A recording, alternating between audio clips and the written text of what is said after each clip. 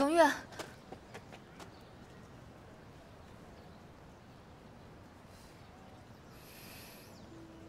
上了官道以后，我与皇上就要星夜兼程了。你是随军术士，不必这么赶。我安排你与物资粮草殿后。不用了，这是军令。我是占星馆的术士，不是你的兵。你算我求你还不行吗？公子，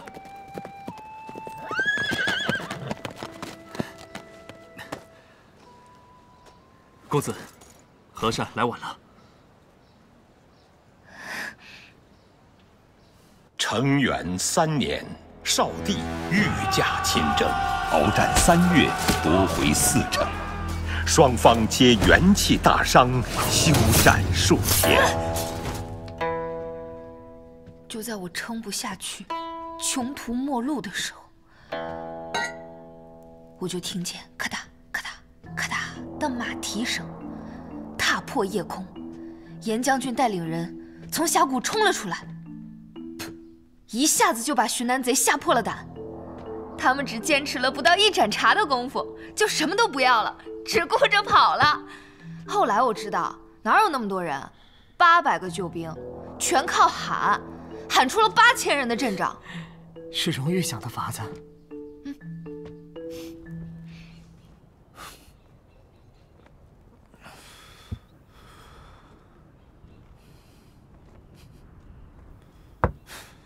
程璧，酒。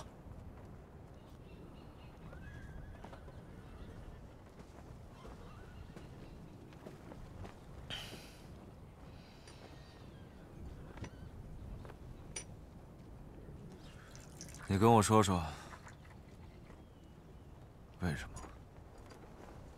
为什么他会喜欢荣玉啊？程璧不知。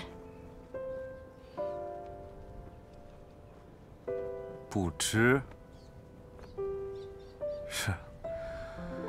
谁会相信有人会喜欢一个傻子，会为一个傻子放弃一切？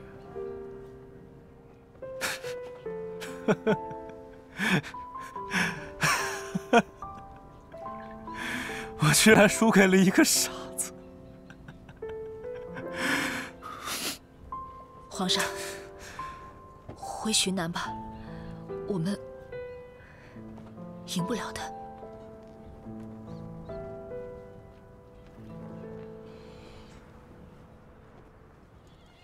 贺家被灭门，嘉林无战将，摄政王造反，内力空虚如此良机，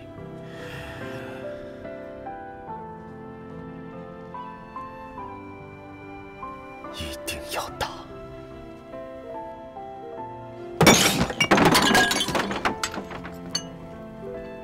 不过是失了嘉林的几个城，你们都认为我不能东山再起，不能赢这天下，不能带走一个女人，个个叫我回寻南。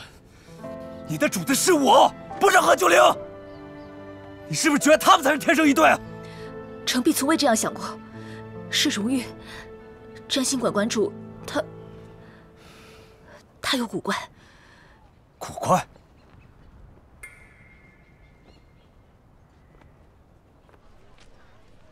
哟，哪里来的仙君啊？这战火连天的，下凡也不挑个好地儿。公子龙姿凤章，寻常的货色配不上您。我送人用的，越御寒越好。踏过了这道坎儿，往后啊，就是柳暗花明。等我们熬过了这次天灾人祸，嘉林的每一寸土地，定都能夺回来。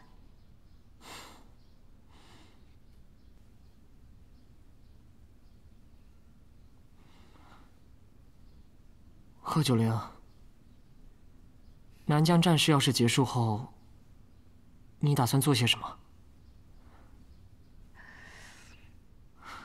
我封你做大将军，做你父亲一样的1品大将军。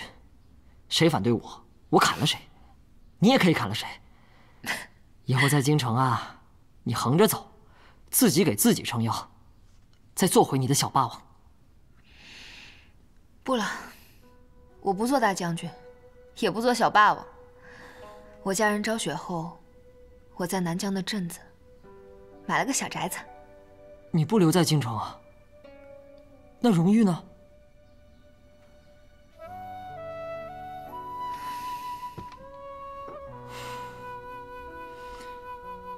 我知道你还念着他。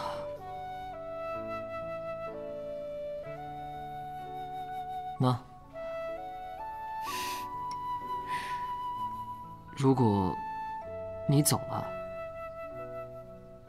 你们俩可就真的完了。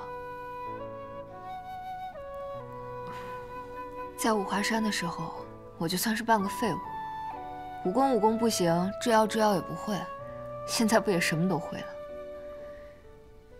喜欢一个人这种事儿，努力忘记，定是能忘。是吗？你可别是欺负朕年纪小没媳妇儿，你瞎说的吧？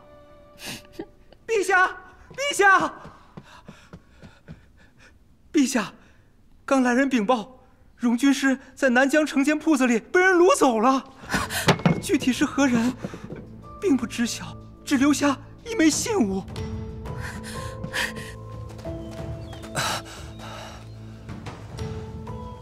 荣誉。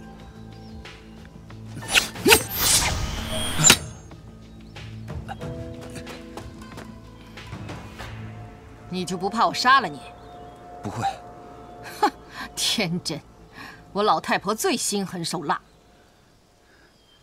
要杀早杀了，何必掳到这里来？倒是聪慧。听说你傻了近5年，最近才好的。既然认得我，不如直接说明来意。来意？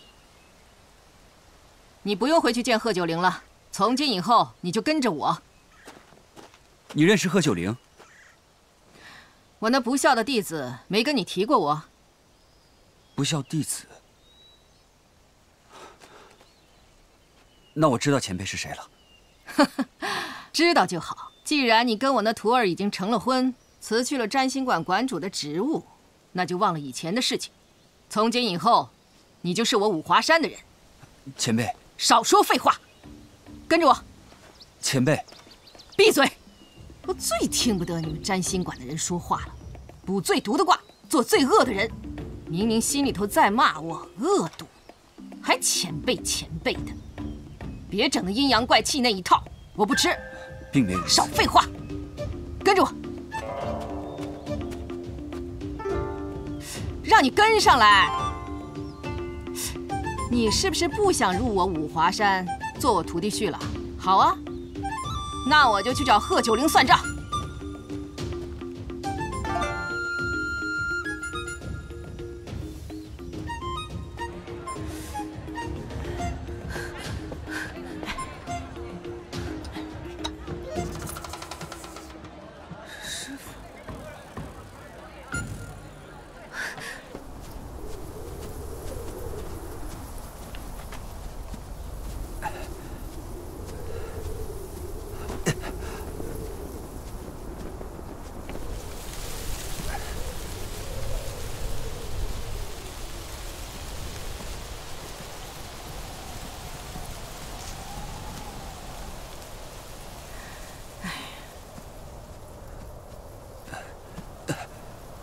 我从来没带过像你这么难带的人。你要是上一趟五华山，非得走上3个月，累死。我们这是要去五华山？走。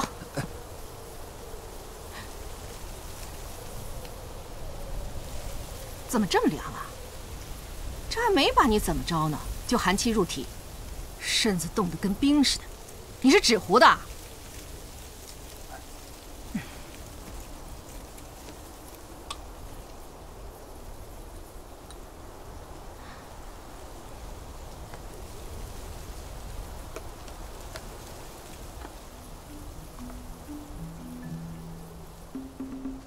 拿着吧。这丹药一看就很难得，荣誉不能收。当然难得了，3个月才炼成这么1颗回春丹，但凡能用便宜的药糊弄好你，我老太婆也不至于给你这个。给。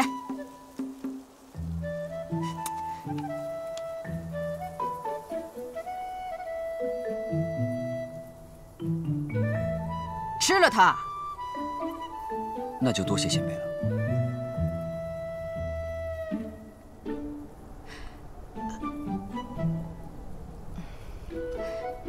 要不前辈还是叫你吃你就吃了他。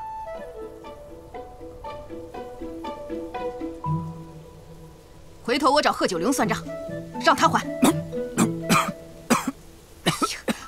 我那么机灵的徒儿，谁吃亏也轮不到他呀，怎么就找了你这么一个不中用的相公？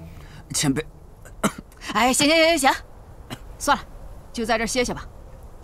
不过，回去是不可能的，老实待着。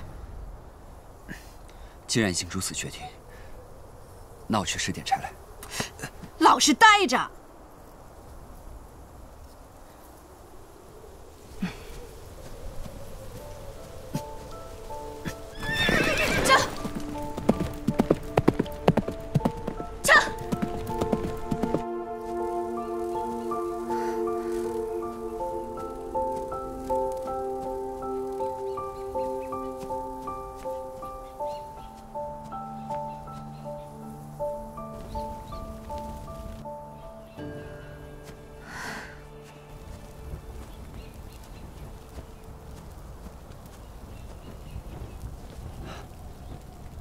我还以为师傅会刁难你，是我多虑了。哎呀，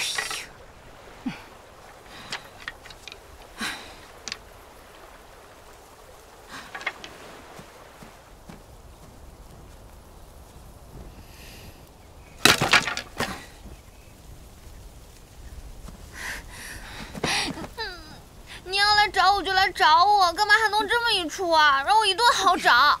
我气呀！我五华山的人，竟然沦落到嫁给占星馆的臭男人。你说你找什么人不好找啊？那占星馆的男人差也就罢了，你还挑一个最差的你真是亏了师傅这么多年对你的教诲。我跟他已经没关系了。什么没关系了？我们和离了，已经不是夫妻了。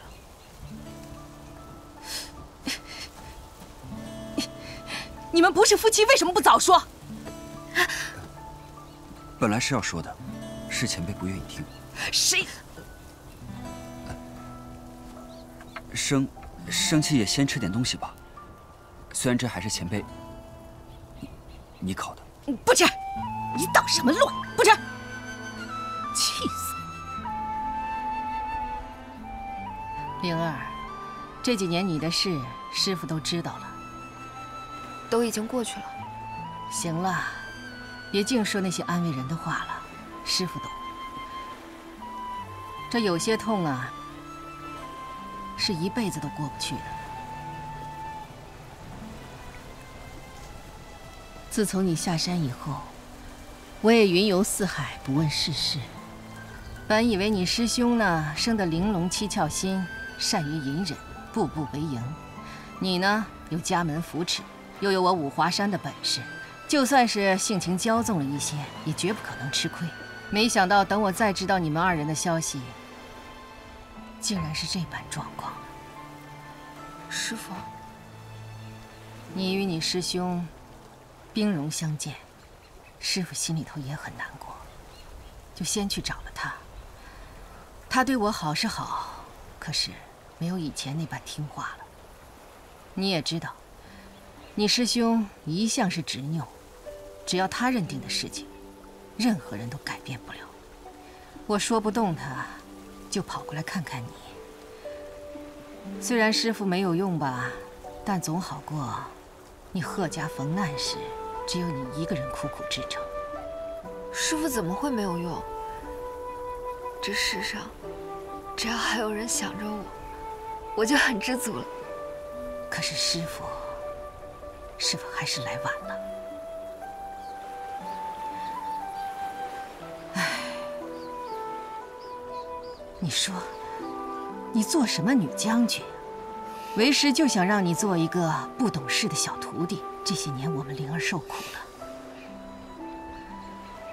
你启程时，为师也想过要给你做一个灵丹妙药，或者是护身符给你带上。但是我又一想，我五华山最珍贵的东西为师早就给你了。你也知道，你生来就有早衰怪疾，别人活10年，你可能已经走完了这一辈子。不过幸好你与我有缘，我就带你到了五华山。5年前，所有人都以为你的病已经好了，其实不然，你是以药为假活下来的。是我用毕生的绝学制了一味叫枇杷醉的药，只要此药在你的身体里，无论是怪病恶疾，还是外力伤害，只要不伤及根本，枇杷醉便会以最快的速度来修复。战场刀剑无眼，这也算是为师给你的护身符吧。怪不得我几次受伤都能。那这制药的方法，师父怎么从未传授过？这枇杷醉可以说是百药之王也不为过，它需要经年累月的时间来堆积，更需要数不尽的天材地宝来喂。最重要的是，此药的药引已经绝迹，给你的这个是唯一培养成的一个绝品，以后再也不会有了。你下山的时候，为师就说过，你尽得为师的真传。现在想想，为师没骗你吧？是，都已经在我肚子里啦。好了，现在什么都不用怕了。既然已经是将军了，那就做一个女战神，给为师看看。是。数日鏖战，最后一城的争夺，战事焦灼。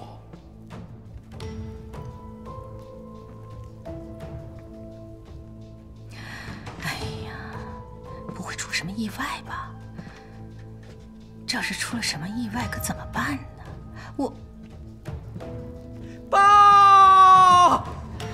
陛下，贺将军大捷，马兰坡收复。好，这样为他庆功。哎呀，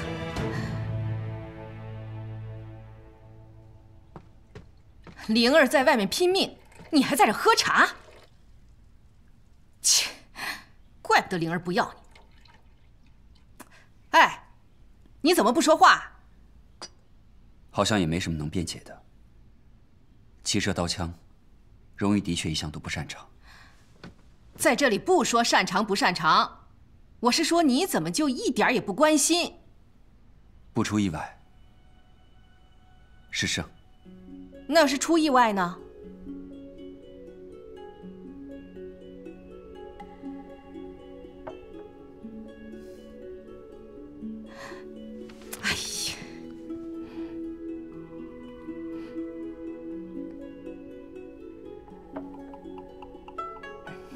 前辈是否对占星馆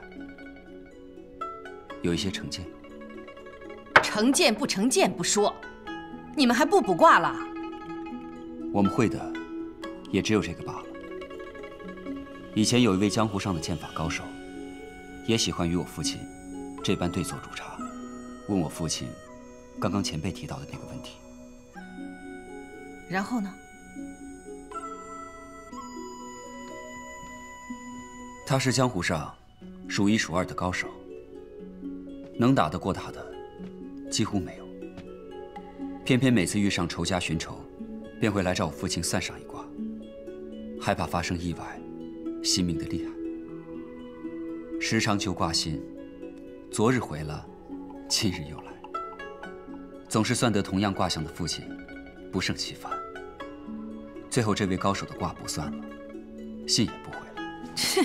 看看吧，看看吧，啊，这就是你们占星馆的人，总是高高在上，看别人就是蝼蚁。想管的时候就说上一嘴，不想管了就把人往旁边一放，总是随心所欲地指点别人的人生，真以为是神仙呐？前辈，打住！福祸运势想怎么说就怎么说，从来就不给人选择的机会。就是因为你们的一句话，扰乱了我与先皇的一生，真的很好玩，很有意思啊！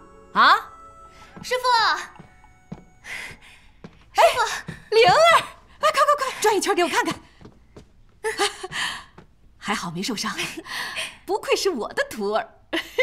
这次是奇袭，胜的不算剑。听说这几日我师父常常打扰你，真是抱歉。怎么是打扰啊？是聊天行不行？也多谢这次奇袭马栏山的提点。应该的。师傅，哎，走吧，咱不聊了。我还没聊够呢。今儿晚上皇上办庆功宴，要不要与我一道？我不去。哼，不去，可就没有酒喝喽。酒，走。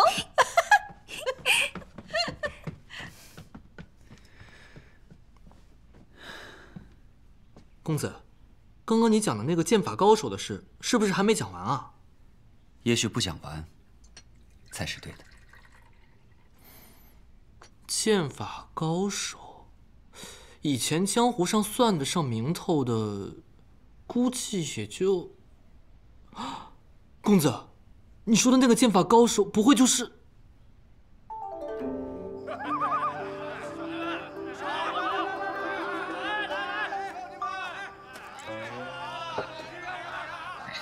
诸位，我们只要将荀南彻底赶出南疆，就可以班师回朝。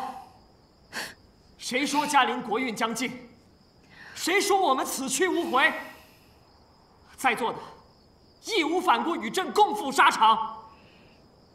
这几月的同生共死，承安必不会忘。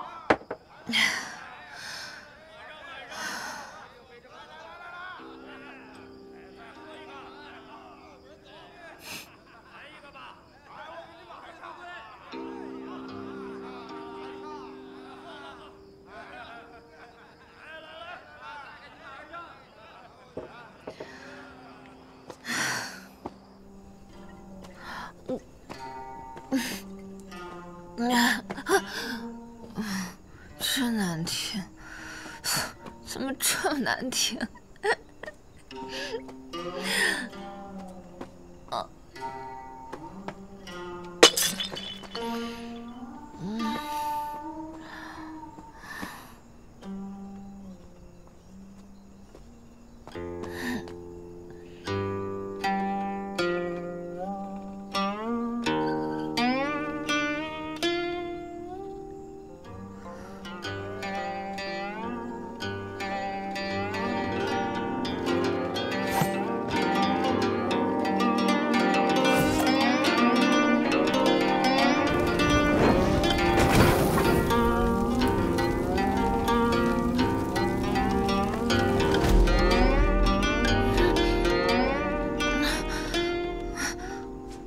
疼吧？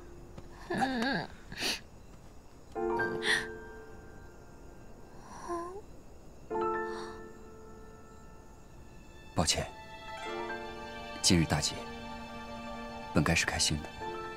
娘子亲亲就没事了。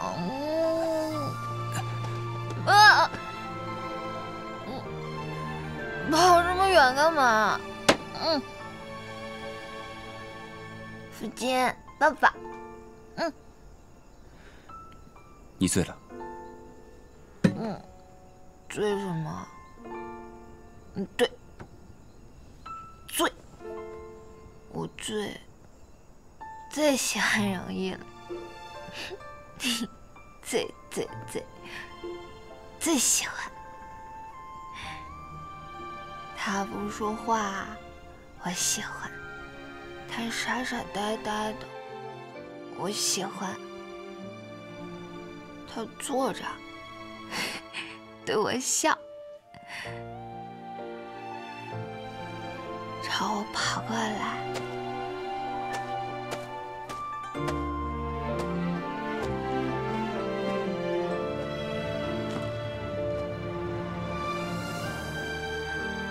他总是黏着我，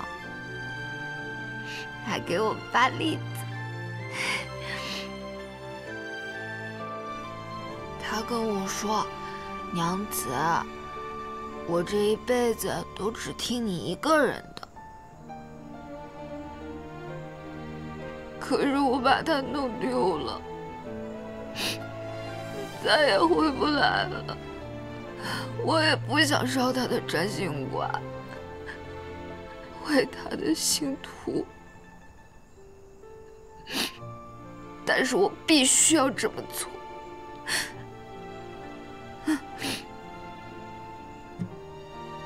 有谁知道呢？我比任何人都要难过。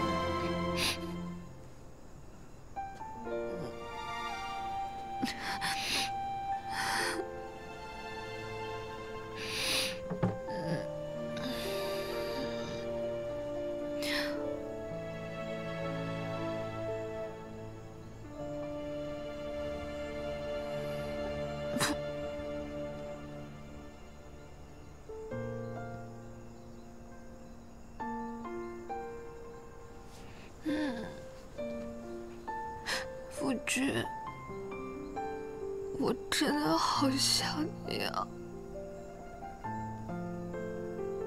我知道，我知道你必须要这么做。九灵真的好疼。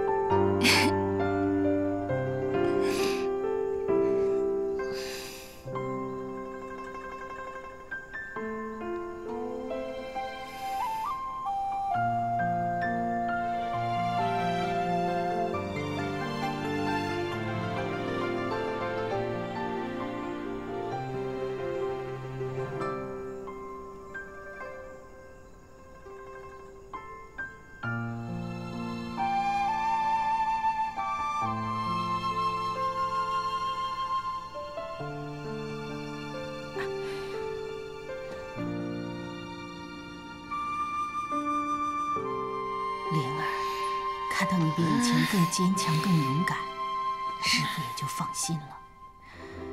只是这场恶战里，师父终究不能免俗，还是害怕看到你师兄妹二人刀剑相向的时刻，所以决定先走一步。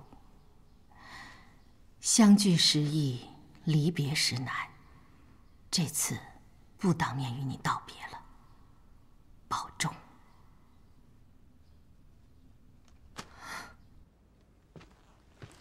贺将军，贺将军，贺将军。昨夜庆功，大伙儿都喝醉了，你走得早。本来今天议事是想让你多歇歇来着。九灵知道今日有要事，昨日早早便睡了。多谢皇上关心。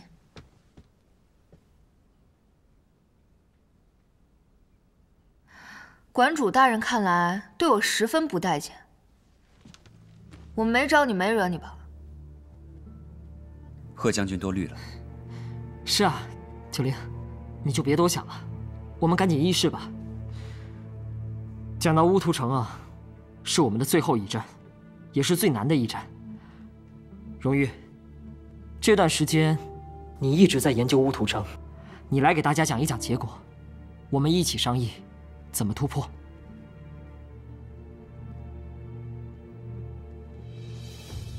乌屠是寻南的大本营，正因此，经过这么长一段时间的加固城池、囤积剑器，现在的情况是易守难攻，强攻不可取。可是不可取也要攻啊！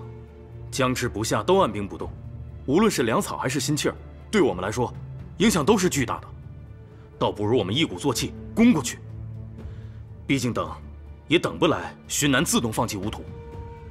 荀南当然不会放弃，但是他们如今连败几场，士气衰退，急需一场胜仗振奋军心，急需尽快攻下一城，证明自己。我皇驻守南疆，荀南必定会选择攻打此城。那我们是不是得尽快稳固城池啊？这不然……非也，我们恰恰更应该暴露出破绽，让荀南军得到信息，以为我们得意忘形，好主动打过来。这是为什么？引他以攻为守，我们正好以守为攻。因为知晓这是至关重要的一战，荀南必定会派出最精锐的兵力攻打我南疆城，那时的吴土便会相对空虚。荣誉认为，皇上可派人带半数兵力埋伏在潼关这一带，等到吴土相对空虚时，我们便可一举拿下。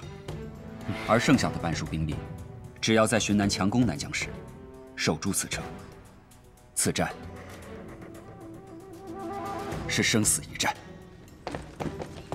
我与任一霄师出同门，总该有此一战。九灵恳请皇上，让严将军带兵去潼关，我留下来守卫南疆，御敌。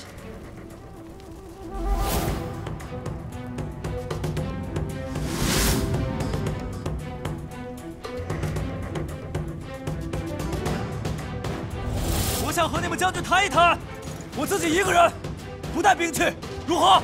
皇上不可！闭嘴！可以吗？我与你之间没什么好谈的。灵儿，别这么叫我，你不配。你我之间真的要这样吗？从你计划打我嘉林的那天起，你就应该知道，我们永远都做不成师兄妹了。你为何如此执迷不悟？嘉林这方泥潭，我早就想把你拉出来。贺家被满门抄斩，你还为嘉林卖命。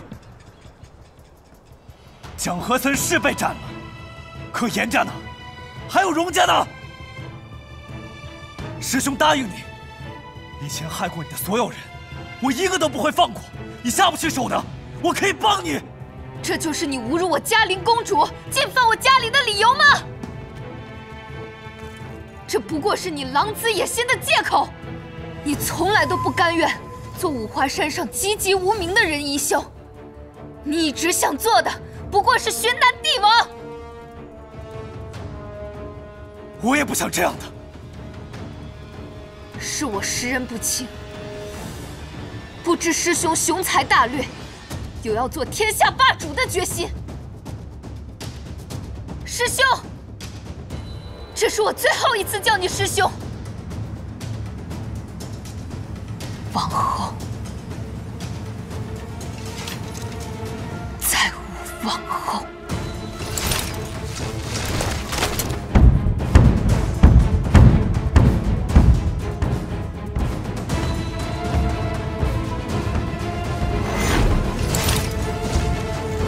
上！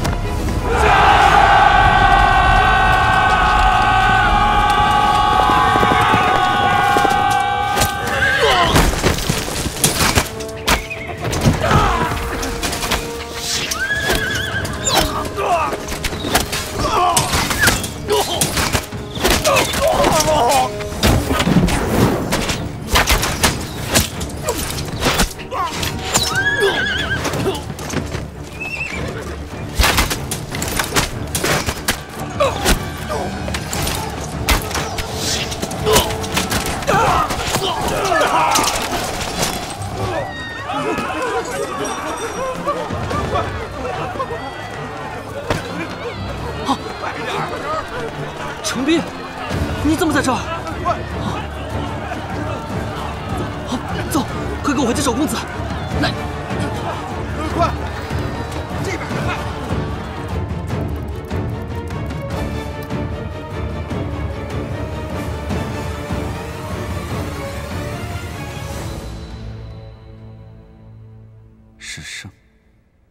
为何现在却什么都看不到？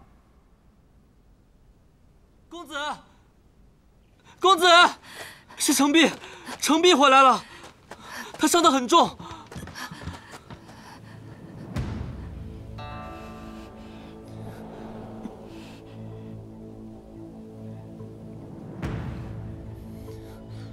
和珅，去找个大夫来。是。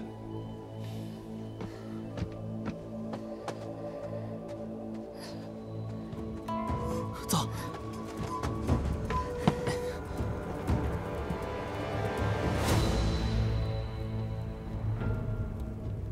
程璧，你这是干什么？公子，快走！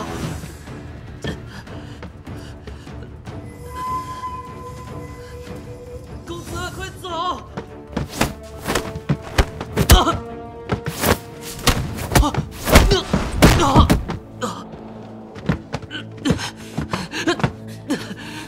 够了！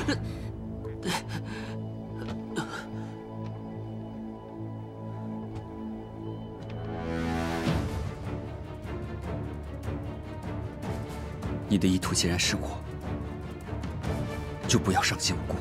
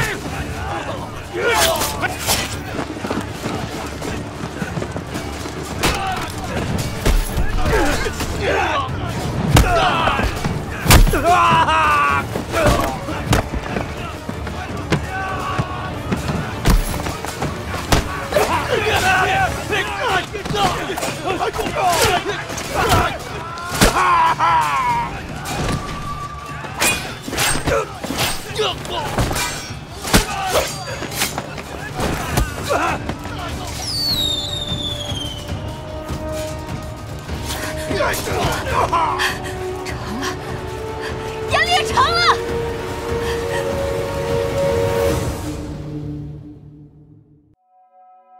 日落黄昏斜阳，辗转千里远方，夜半琴声月自伤，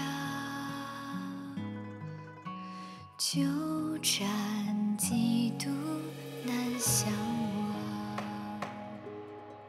提笔相思成行，宿命喧嚣于纸上，最烈的酒最难忘，情到深处不可逃。回眸有你守候，岁月可曾回首，几度悲欢离合。思念落地成霜，化作灿烂星河。你悄悄地转身，轻手合上一远侧，笑问今夜人间星星几何。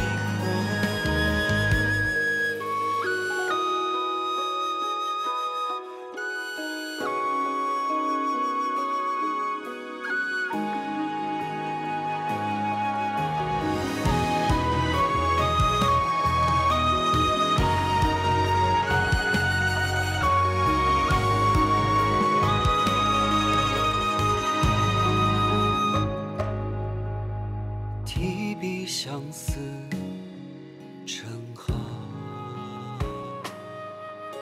宿命喧嚣于纸上，最烈的酒最难忘，情到深处不可逃。回眸有你守候，岁月可曾回首，几度